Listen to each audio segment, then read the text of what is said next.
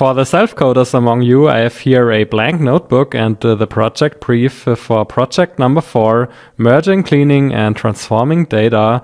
And we are starting with the clean dataset movies clean.csv that we prepared in the previous project. And the plan is now to add the additional features cast and crew that are stored in the second file. So it's the credits.csv file. And first of all, as always, you should load and inspect the two datasets. And you should also be able to identify stringified or nested JSON columns in the credits dataset. And before we can join or merge the datasets, first of all, you should drop the duplicates in the credits dataset as well. And then it's time to merge or join both datasets. And essentially, you should add the columns or the features cast and crew to the movies clean dataset. And you will find those two features in the credits dataset. And once you have merged or joined the two datasets, then we have to clean and transform the cast and the crew column. So this is pretty similar to the previous project. And first of all, you have to evaluate the actual Python expressions in the stringified column cast and remove the quotes. And then you have to determine the cast size and add the additional column cast size, so the number of actors per movie. And then you should also extract all actor names from the cast column and override cast. So if a movie has more than one actor, then you should separate the names by a pipe. And for example, the movie Toy Story should have the following value in the final cast column. So it should be the string Tom Hanks pipe, Tim Allen pipe, and so on. So we have quite a few actors here. And also here you should finally inspect cast with value counts, and maybe you can see anything strange and take reasonable measures or actions.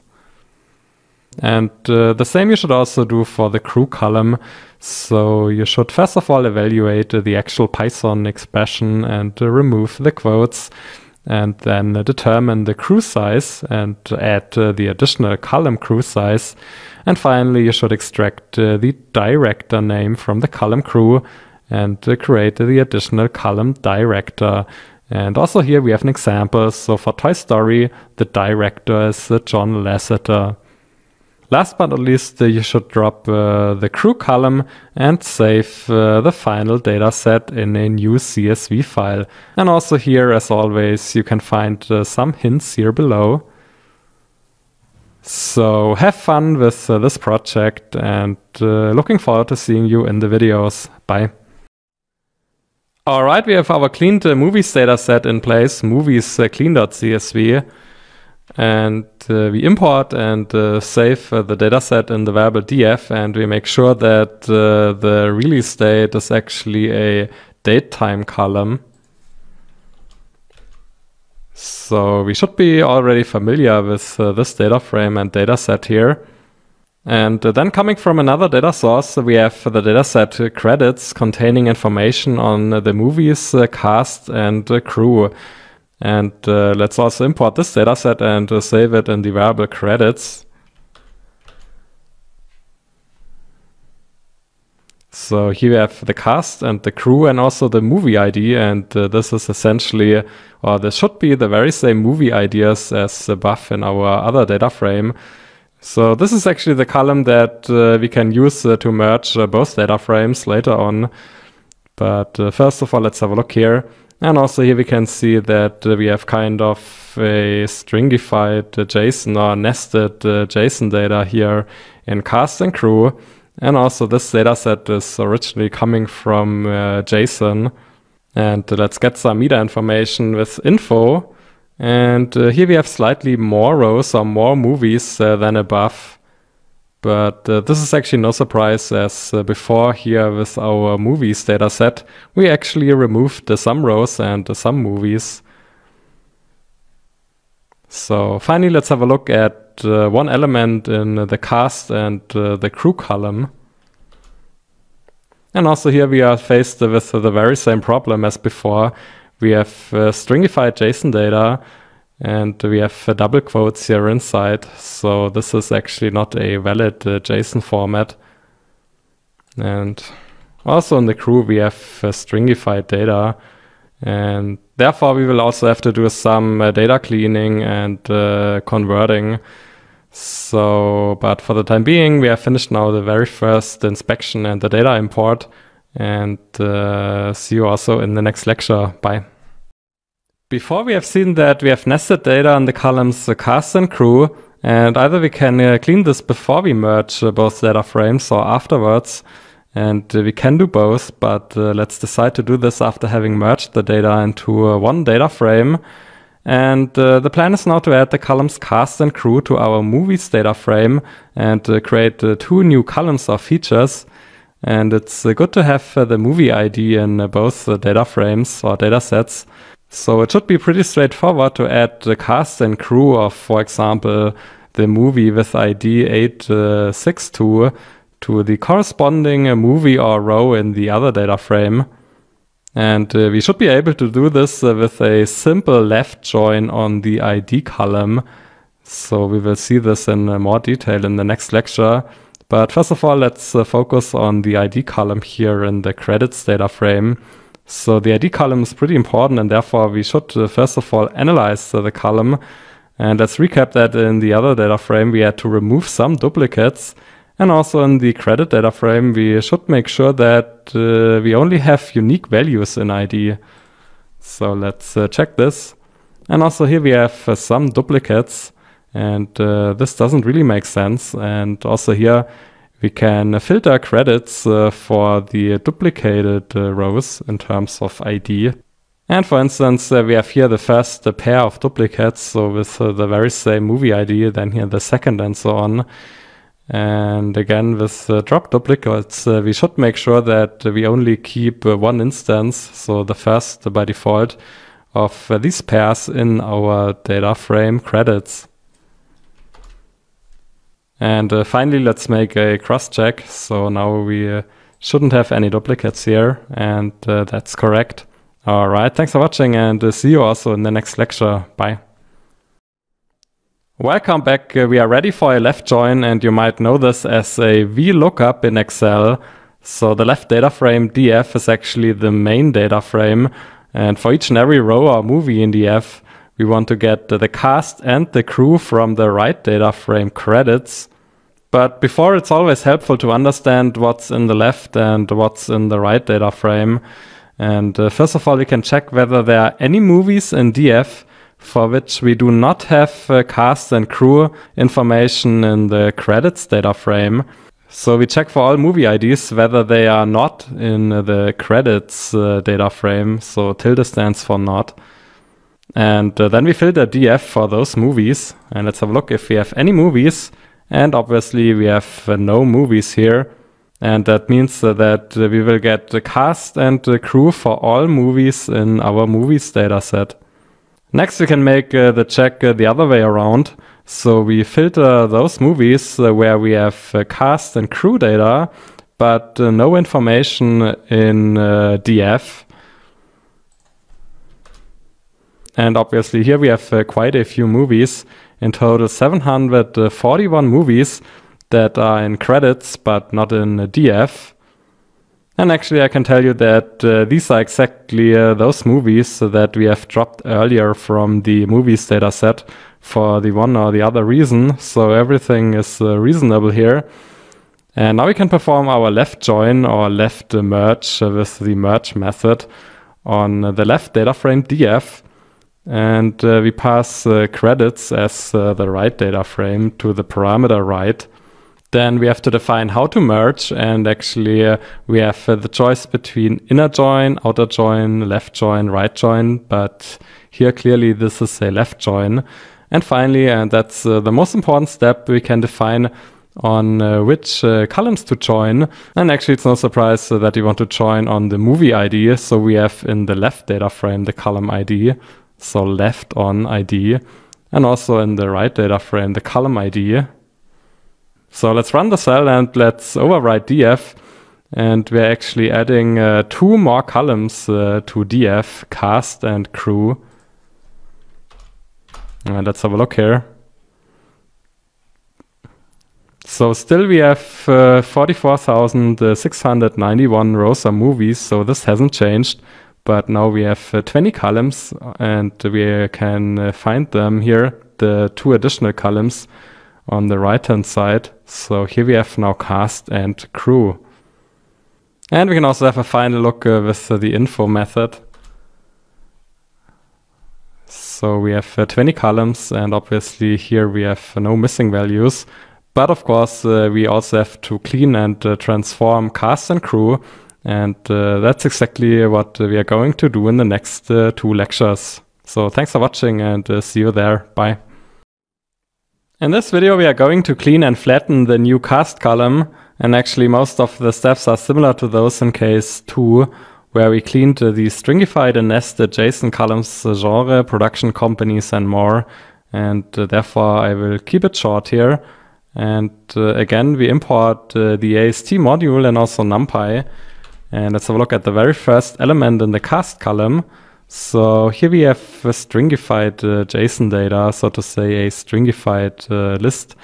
And we can extract the list here with the dictionaries inside, with literal eval.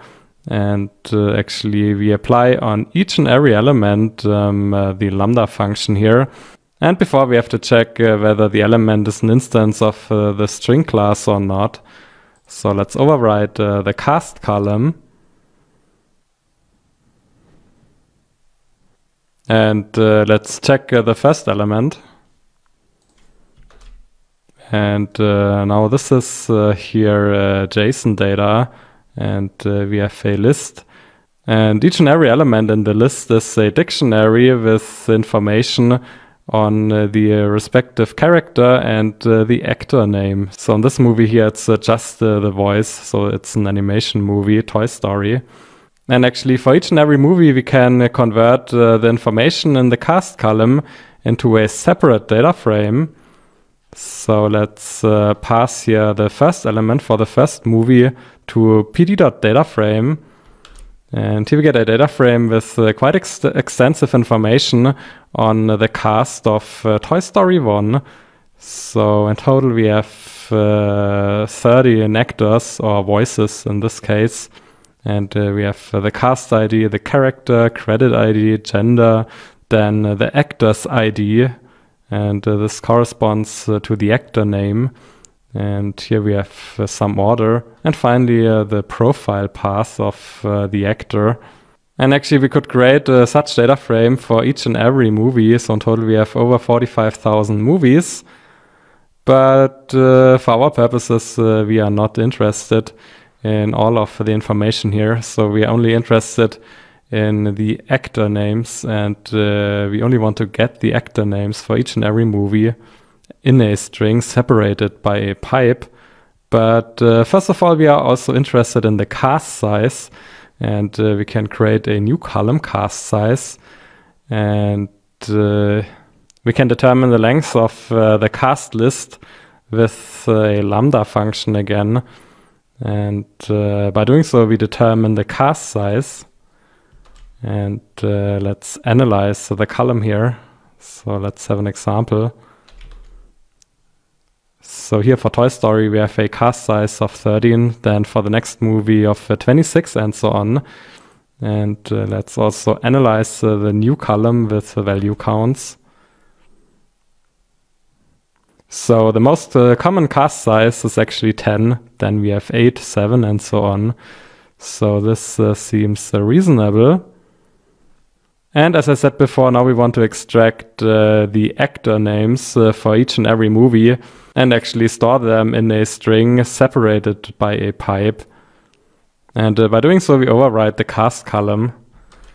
And let's check again here. So here for Toy Story, we have Tom Hanks, Tim Allen, Don Rickles, and so on.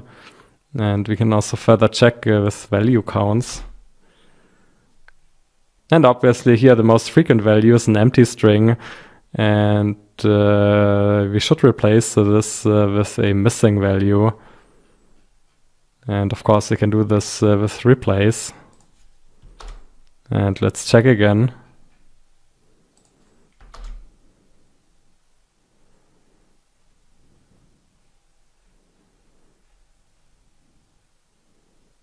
This was the cast column, and in the next lecture we will clean and flatten the crew column. So hope to see you there. Bye. In this video we are going to clean and flatten the new crew column, and let's have a look at an example. And also here we have stringified and nested data, and again we apply literally well on each and every string to extract the data, else we have a missing value if it's not a string. And we override the crew column. And let's again check it. So here we have now for each and every movie a list containing dictionaries, and each and every dictionary is actually a crew member. So here in the very first dictionary we have the director John Lasseter. Then in the next dictionary we have the job screenplay, and it's Joss Whedon. And also here we can convert each and every element in the column into a data frame with detailed information on the crew. So for Toy Story we have in total a crew size of 106, and we have the department, the gender, the ID, the job, and the name. So if you like, we could extract around about 45,000 data frames with crew information, so for each and every movie. But for our purposes, we are only interested in two things. So in the crew size and in the director.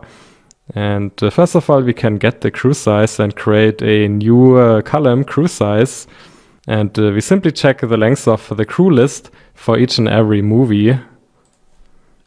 And let's analyze crew size with value counts. So the most frequent crew size is 2, 3, and 1. So that's pretty small productions.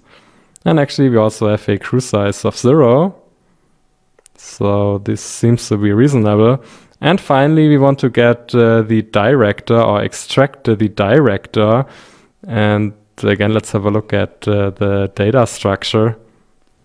So for each and every movie we have here a list, and in the list we have dictionaries. And in the dictionary there's actually one crew member, and we want to extract this crew member and the name of the crew member, that is the director. So we should actually iterate over the list, and in case we find the job director, then we should take the name, John Lasseter in this case. And for this we need to create a user-defined function that we can apply to each and every element in the crew column. So the user-defined function getDirector. And as I said before, so we iterate over the list and check whether the job is director or not. And if it's director, then we take the name. And finally, if we do not find any director, then we return a missing value. So let's define the user-defined function, and let's apply it on all elements in the crew column. And by doing so, we create the new column director with the director name. So let's check this. So here we have John Lasseter, Joe Johnston, and so on. And finally, let's have a more detailed look with the value counts. And here we have over 700 missing values. Then the most active or most frequent directors, John Ford, and so on. Alright, thanks for watching, and see you in the next lecture. Bye. Alright, let's have a final inspection, and let's have a look at the first two rows of movies. So we have the ID, the title, and many more features.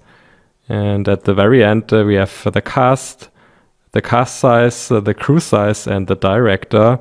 And still we have the column crew with the nested data. And now we can drop this column. And also we could check again the meta information, if everything is reasonable or not. And this is actually the case here. And finally we can save and export our data, for example, to a CSV file, moviescomplete.csv. And finally, after spending a couple of hours on importing, cleaning, and merging the dataset, we are now ready for explanatory data analysis, data presentation, machine learning, and many more things. So thanks for watching, and see you in the next case. Bye.